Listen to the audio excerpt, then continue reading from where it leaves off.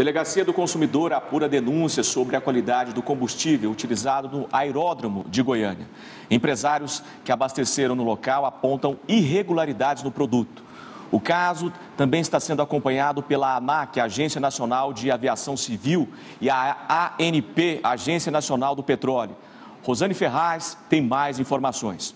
Olá, Rosane.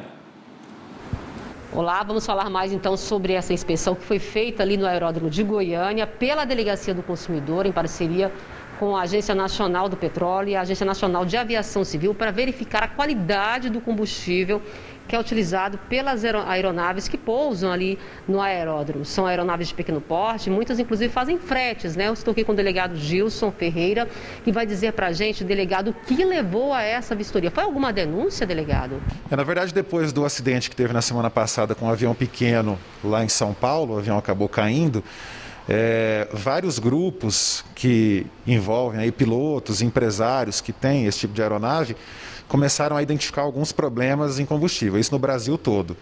E inclusive aqui em Goiânia nós tivemos a notícia por parte de um empresário que um avião dele, que havia sido abastecido ali, apresentou problemas quando parou para fazer um reabastecimento em Barreiras, na Bahia. A partir disso, nós entramos em contato com a ANP, e a ANP, por sua vez, com a ANAC, para que a gente fosse até o local, aqui em Goiânia, e fizesse uma coleta desse combustível para averiguar se existe realmente algum problema aí.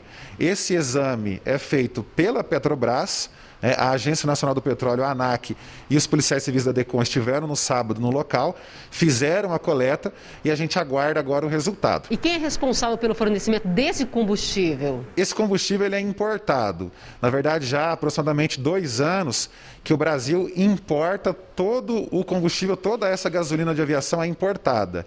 Então, a Petrobras é quem vai fazer esse exame, porque o lote é trazido para o Brasil via Petrobras e aí distribuído. Então, a gente precisa primeiro do resultado desse exame para saber se existe algo errado nesse combustível, nesse lote, e eventualmente aprofundar essas investigações para saber se há algum problema especificamente aqui.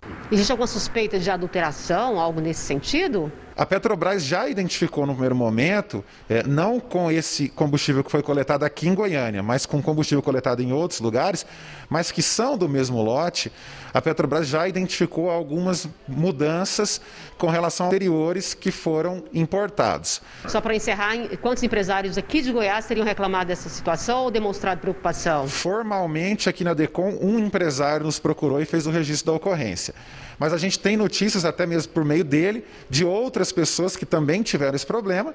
Isso se deu tudo agora no final de semana e a partir de hoje os investigadores estarão em contato com essas outras pessoas. Tá certo, delegado, obrigado pelas informações. As diligências continuam, vocês acompanharam pelas imagens aí o momento que eles realizavam as diligências lá no aeródromo. Vamos continuar acompanhando, delegado, obrigado pelas suas informações.